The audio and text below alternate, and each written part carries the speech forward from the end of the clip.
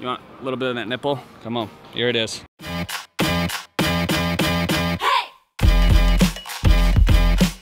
So I woke up this morning and I had a decision.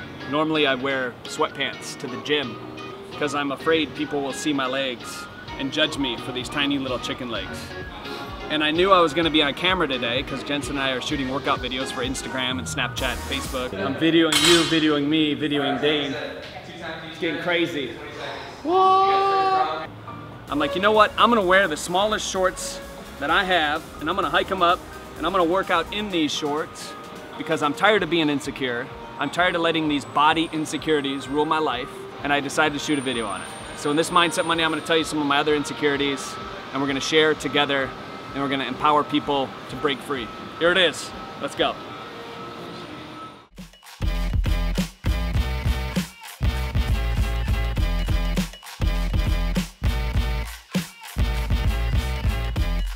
Hey my friend, Drew Cannoli here. Welcome to another Mindset Monday.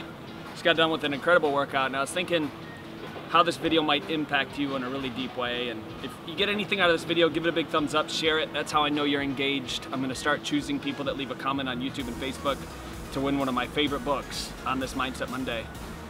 I was thinking about the power of vulnerability, and I've been doing a lot of leadership training lately, and I thought maybe you could relate to this. I recently did an exercise where I was asked to tell an audience my greatest insecurities, physically.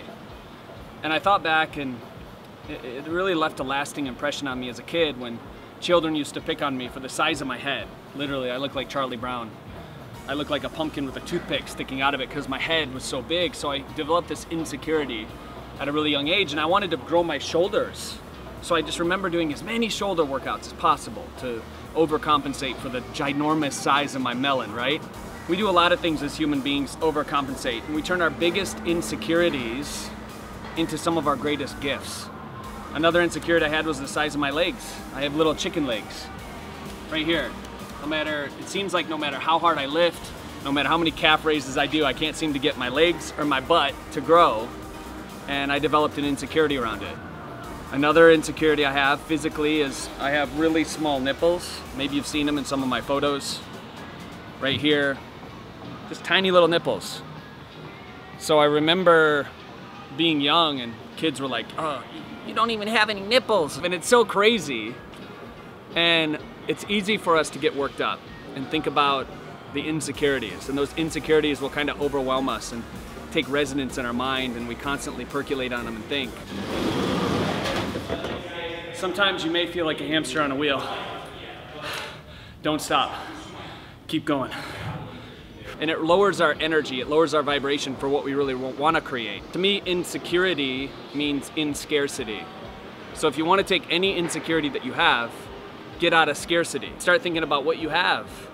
So every day I get up and I'm like, I'm thankful for these legs. I'm thankful for the ability to run. I'm thankful for the ability to jump. I'm thankful for the ability to serve. Each step, I know I'm leading somebody further down the path of their enlightenment, their awakening, their soul's purpose, their desire, and it's outside of me. My legs carry me. It's my heart that leads the way.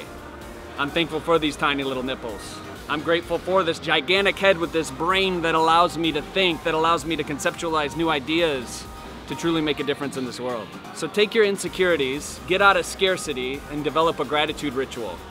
This has been another amazing Mindset Monday. Thank you for joining me. Leave a comment, give it a big thumbs up, and share it with somebody. Actually, scratch that. Let me know what your greatest body insecurity is. Let's open up. When we open up and we express it, it doesn't hold power over us anymore. And as I always say, remember, we're in this together. It's truer than ever. I'm Drew Cannoli. See you next week. Bring it in.